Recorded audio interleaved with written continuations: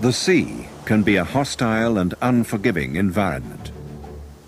Until this century, ships in distress were on their own, at the mercy of the wind and weather, relying on luck and the chance of a passing ship. The advent of radio changed that. It became possible to summon assistance, but there were limitations. Alerting relied on Morse telegraphy.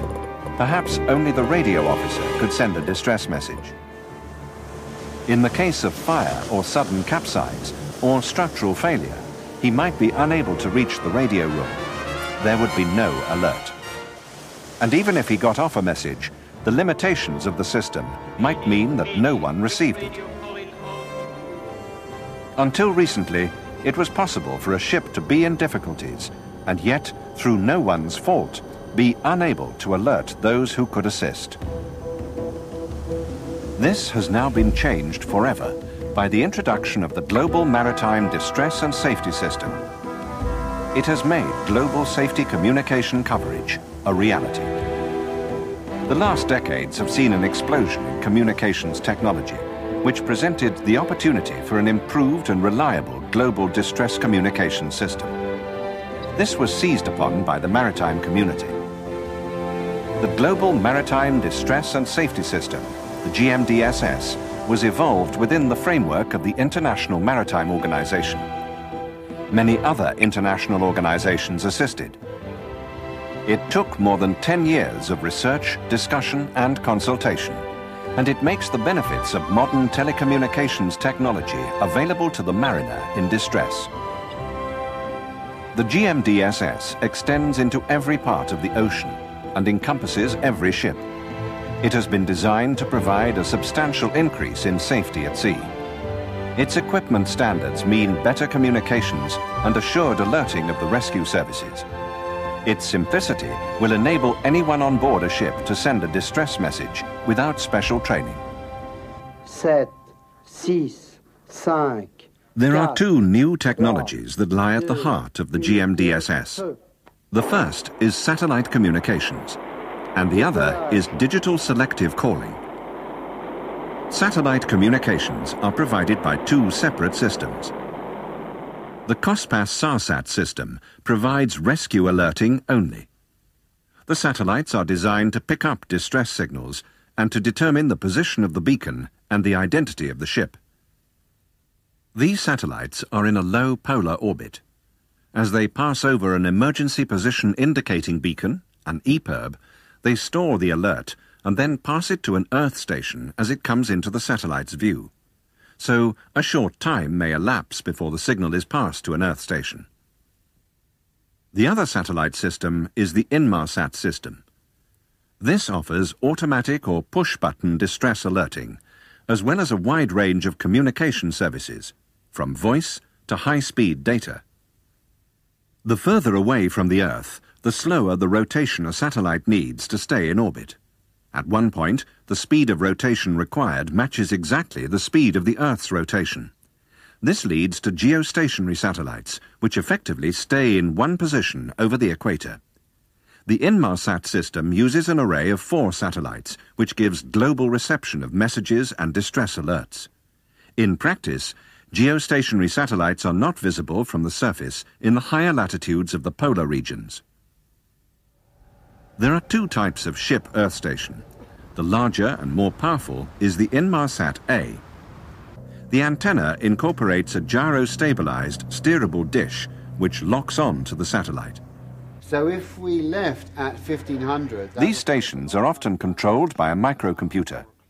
They provide fax, telex and data messaging, as well as radio telephony. They're often fitted for commercial reasons, where decisions need to be taken quickly. INMARSAT-E units also provide distress alerting at the push of a button. The INMARSAT-C antenna is more compact and so is easy to mount where it has an uninterrupted view. The aerial is omnidirectional and does not focus the transmitter beam like a dish antenna. INMARSAT-C is a store and forward system. It's used for telex messaging and data transfer. Voice communication is not possible. A distress alert is very easy to send using INMARSAT-C. 2 buttons need to be pressed simultaneously. The alert signal will include the time and the ship's identity and other vital information, such as the ship's position and course.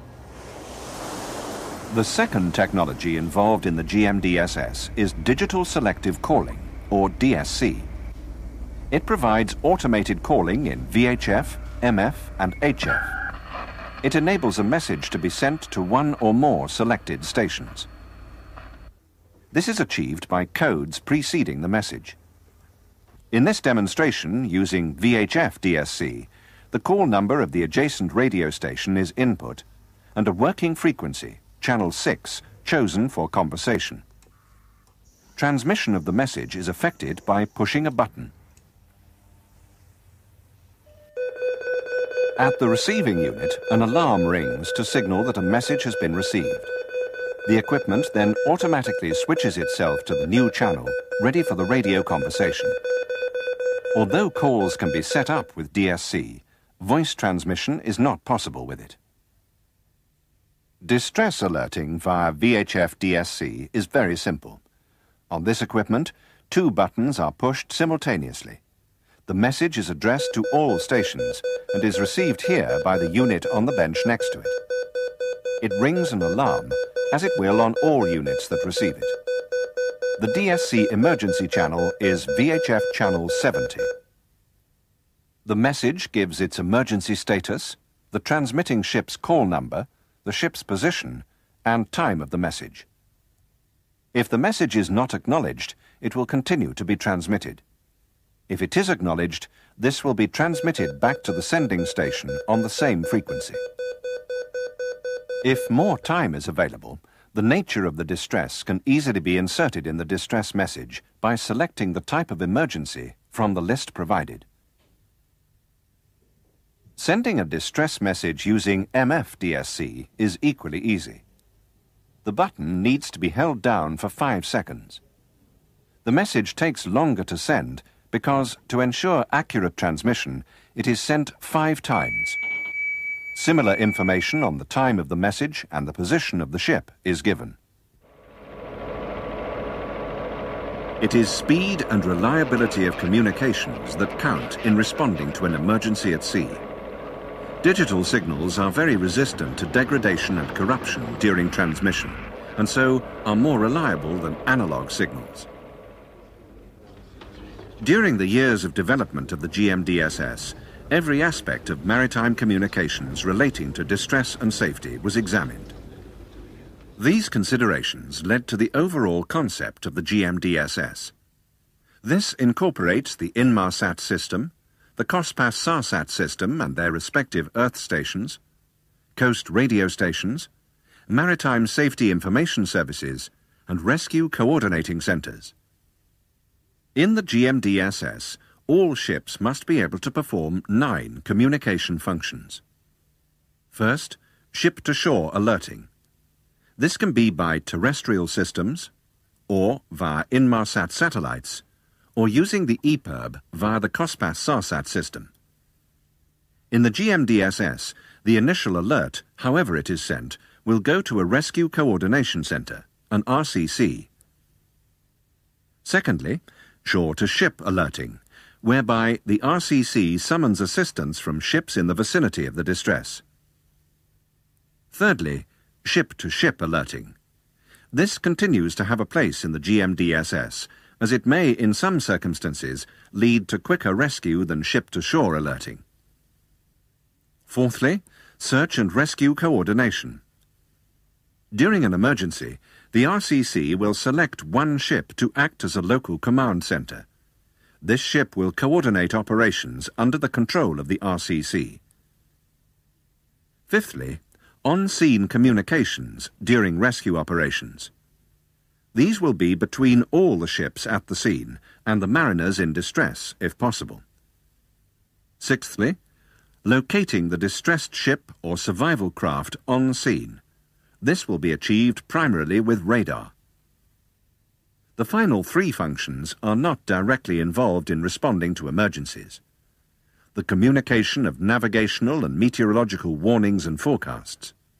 This can be via INMARSAT or terrestrial systems. Next, general communications between ship and shore. This includes all communications that are not distress or emergency, but may be relevant to ship safety. And finally, bridge-to-bridge communications for navigational purposes. Each of these functions forms a vital part of the overall concept of the GMDSS. Together, they provide a thorough and comprehensive safety communications capability. Each is vital in its own way, and every ship, wherever it is in the world, must have the equipment to accomplish them. The precise type of equipment needed on board is determined by the ship's area of operation. The GMDSS defines 4 sea areas. These are delineated by radio communication capability rather than by geography, and are determined by the local administration's radio services. Sea Area A1 is an area within range of at least one VHF coast radio station, where continuous DSC alerting is available. This defined area will depend on the height of the station antennas, as VHF communication is effectively line of sight. Sea Area A2 is the area excluding the A1 area within range of at least one MF coast station, where DSC alerting is continuously available. Sea Area A3 is the area covered by INMARSAT satellites, excluding the A1 and A2 areas covered by coast stations. This will include virtually all the navigable waters of the world. Sea Area A4 is the area outside areas A1, A2 and A3. It will only be found in high latitudes, where the geostationary satellites will be at a very low elevation or below the horizon. The building blocks of an operational GMDSS station are its items of equipment. Some of these may be unfamiliar to some mariners. This is an HF-MF transceiver with digital selective calling. It can be used for normal and distress calls. A distress message can be sent with just one push of the buttons. There are 2 systems to receive maritime safety information. One is a terrestrial system, the other is a satellite system. The terrestrial system is Navtex. The receiver processor has an effective range of about 400 miles from the transmitting station. The information given is generally in the English language. The satellite system is the International Safety Net Service, which uses the INMARSAT satellites, and so covers sea areas A1, A2 and A3. It also prints out information in English. This system benefits from EGC, Enhanced Group Calling capability. This allows the system to address warnings and forecasts to predetermined groups of ships, or all vessels in a selected geographical area. Satellite EPIRBs are installed for automatic distress alerting. There are 2 types. The first type signal is picked up by the COSPAS SARSAT satellite system. The second type sends out a signal which is picked up by the INMARSAT system. Both types are designed to float free from the ship in case of sinking and self-activate. So, even if no one sends a distress signal, alerting still takes place. Both types can be activated on board for distress alerting. The SART, the Search and Rescue Radar Transponder, seen here being checked, is used to enable the rescue units to locate the survivors. It must be carried into the survival craft and switched on. It remains passive until interrogated by a ship's radar. It must be secured at least 1 meter above sea level to give it adequate range. The signal it then transmits is clearly visible on a radar screen. The equipment a ship needs for the GMDSS is determined by which option for the sea area in which she trades is chosen by the owner. However, most ships will probably be equipped to operate in sea areas A1, A2 and A3. To the mariner on the bridge, A ship fully equipped for GMDSS provides a wide range of telecommunications facilities. This is the bridge of an ocean-going bulk carrier. She's designed to operate with a small crew. Starting from the right, a VHF transceiver with DSC. Then, the DSC MF alerting facility for the two HF-MF radio telephone transceivers that are next to it. Then come two INMARSAT-C systems. Each has a VDU, a keyboard, and a message terminal, as well as its own printer and disk drive. The disk drive enables all frequently used data to be stored and retrieved. The forward part of the bridge has a further two VHF transceivers for use during navigation, one of which can be switched to the DSC controller. On the aft bulkhead is the 2182 watchkeeping receiver. This is required until the 1st of February 1999 to pick up alerts from vessels not fitted for the GMDSS. There is also a Navtex receiver near the chart table to receive marine safety information. The vessel is fitted with two satellite EPIRBs, as well as three handheld VHF radio telephones. The ship also has two SATs. The owners have opted for duplication of equipment, as the ship does not carry a radio or electronics officer. The provision of the disk drive makes the addressing of messages, including telex messages, via the INMARSAT-C systems very simple, as all the frequently used numbers can be stored and retrieved with a few keystrokes. The terminal can be used as a personal computer, all necessary software being stored on the disk. This makes much of the routine paperwork, such as updating crew lists, very easy. If hard copy is required, it's a simple matter to print out a list. Some administrations may not allow essential safety equipment to be used in this way because of the risk of computer viruses interfering with the safety software. This unit requires two buttons to be pressed simultaneously for distress alerting. If there is time, a more detailed distress message can be sent. Details can be given of course, speed, the emergency, and the type of help required. This terminal has a further use in the GMDSS. Outside the operational area of the Navtex system, it provides maritime safety information via the safety net service. Looking at the diagram that we saw earlier, we can see that on this particular ship, ship-to-shore and shore-to-ship alerting is available via MF and VHF, both with DSC and INMARSAT-C. Ship-to-ship alerting is possible with DSC via HF, MF and VHF. The HF, MF and VHF systems provide search and rescue communications should they be needed. The portable walkie-talkies can be used for on-scene communications during rescue operations or during abandonment. The ship's radar will be used to locate survival craft by picking up the signal from a SAT. The Navtex receiver and the INMARSAT-C systems both provide access to maritime safety information services. General communications are available through INMARSAT-C, VHF and MF and HF. Bridge-to-bridge communications will be via the VHF systems. This ship is thus fully fitted for navigation in sea areas A1, A2 and A3.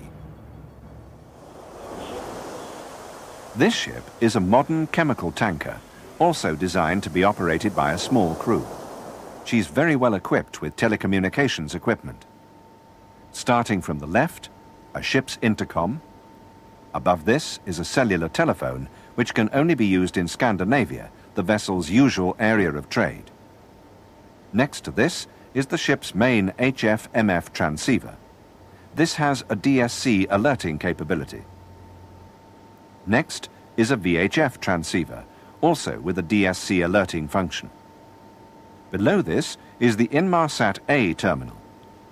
Voice communication using INMARSAT-A is by the telephone. This unit also has a single-button alerting capability, This system can also send and receive telex using the printer in front of it. Behind the printer is an additional HF-MF receiver. Above that, a further VHF transceiver, and in the very corner, a Navtex receiver. Further round is a telex machine which can be programmed to send either via INMARSAT or via HF.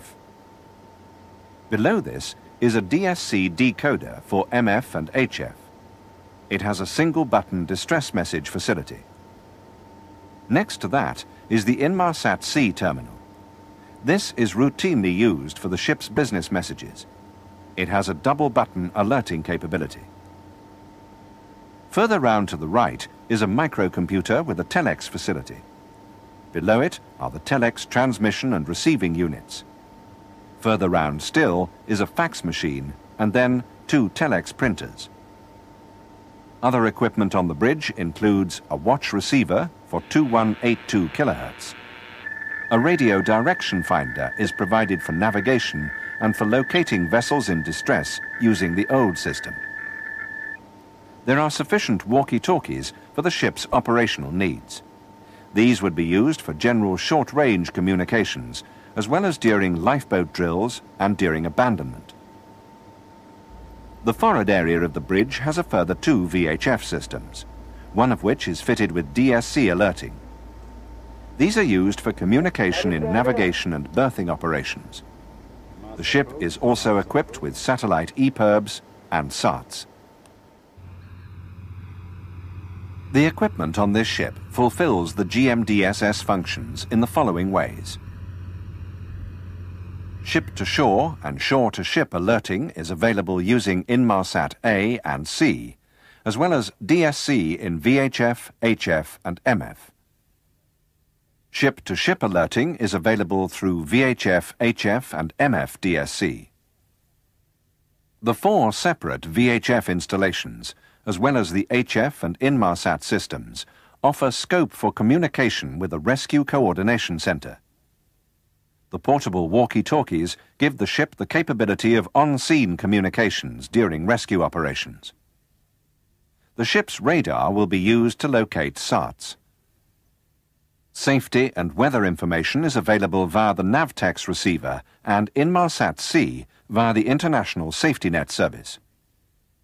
General communication is available through INMARSAT-A and C, as well as VHF, HF and MF.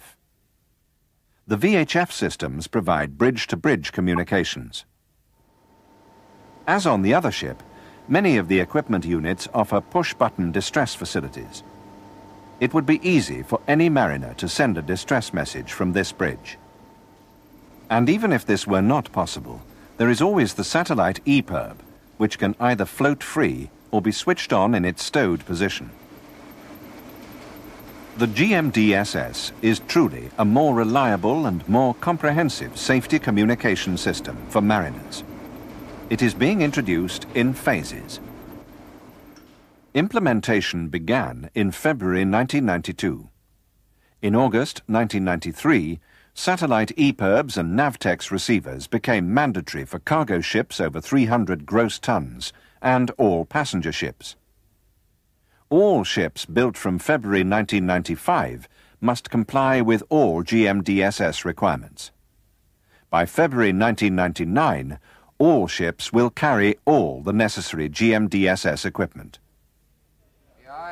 The GMDSS is the start of a new era for mariners. Wherever they are on the world's oceans, they will be part of a global safety system. For further information, read the booklet included with this video and watch the program again. In the GMDSS, the simplicity of operation and the reliability of the technology will provide mariners in distress with a definite ability to contact the rescue services and other ships for help. Every ship in their vicinity and every available form of assistance will be notified quickly and dependably of their position and situation. The GMDSS offers mariners new peace of mind. It provides them with a worldwide safety system which is operational wherever their livelihood takes them on the world's oceans.